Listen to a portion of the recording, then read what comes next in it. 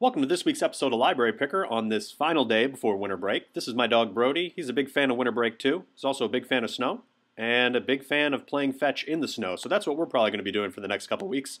Let me pull up all the things we're going to look at today. And what I'd like to do in this episode is show some books to you that I do not want you to check out. And I don't want you to check them out because these are books that I might be interested in taking on break and reading for myself.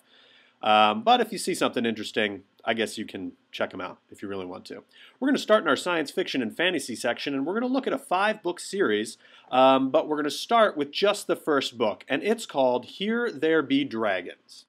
At the MICDS book fair a couple of weeks ago, one of the Barnes & Noble guys saw the books that I had in my hand and suggested this series to me because he thought I'd like it.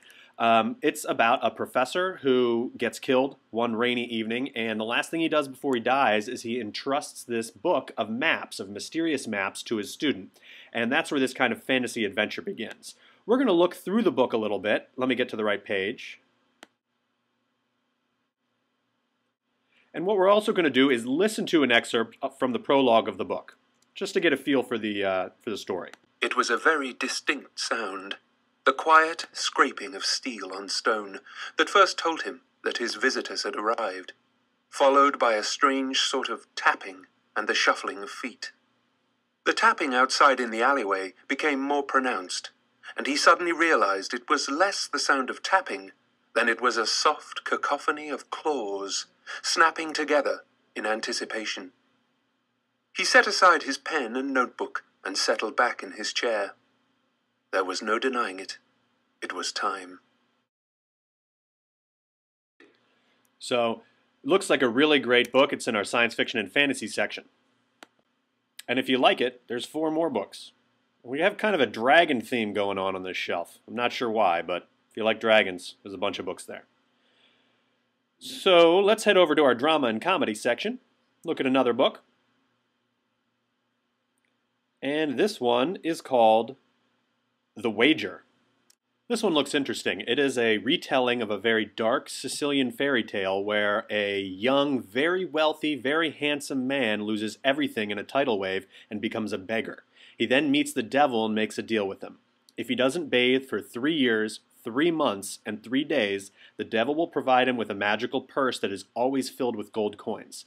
This is the story. It's not for the squeamish. There's a lot of pretty gross details in it, but the premise is really interesting. So that's in our drama and comedy section if you want to check it out. Let's head over to the historical fiction section. Some great ones here, some World War II themed ones, and we're going to take a look at one called Picture the Dead. This is a kind of like murder mystery, ghost story that's partially set during the Civil War. And the really cool thing about this is that it's kind of a scrapbook where the characters are collecting all this evidence. And here's their website just to get a feel for what the inside of the book looks like, picturethedead.com. It's got a lot of pretty cool pictures and stuff.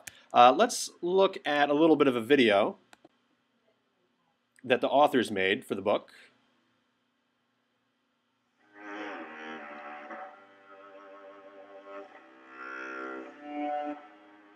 Actually, let's fast forward because I just want to get you to get a feel for what the inside of the book, the scrapbook feel of the book looks like. Just right looking at that. And we created this character, Jenny. Really great, really kind of spooky illustrations, a lot of documents. All this sort of evidence, what that would lead to. And the authors are saying right now it's like evidence that the characters are collecting. Not sinister, this thing in the house. So, pretty cool stuff. That's in our historical fiction section. Try that out if you get a chance. Hey, the other thing is if you, over winter break are going to be hanging out with younger kids, we have a lot of really great picture books that we're starting to put in our short stories section. So if you're looking for something to take home to share with some siblings or some cousins, take a look there. You might find some cool stuff. How about we head over to our grab and go section and we're going to look at a book called ICECORE. Let me read you a little bit from the back of this book. Carl Hobbs is a 17-year-old British computer hacker who penetrated the security systems at Fort Knox for a laugh. But the American government was less than amused. Since his prank, gold bars have been landing in the hands of terrorists across the globe. So the 17-year-old British kid is now in this secret American prison in the Arctic, and he's got to escape. This book is all action, so if you're into action, try this one out. There's also a sequel to this book if you like the character. And we'll go over to our action and suspense area because there's a hardcover copy of this book there too if you can't find it on our grab-and-go shelf. And if we turn the corner, we're going to look at another book where we have a hardcover copy in action and suspense, and we have a paperback copy in the grab-and-go. It's called Nick of Time.